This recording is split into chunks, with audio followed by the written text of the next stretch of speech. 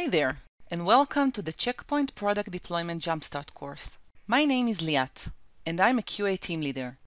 As part of my many responsibilities, I'm responsible for the quality of the deployment process.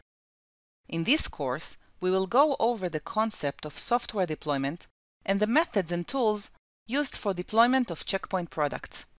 And we will drill down into each deployment tool, providing an overview of how to use it given a common use case.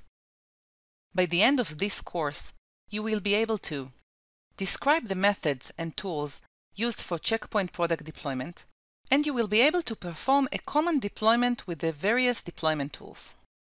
The course consists of 7 lessons. This introduction session, a 101 lesson on Checkpoint deployment.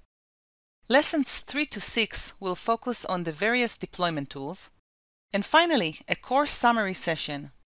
So, without further ado, let's get into the world of Checkpoint product deployment.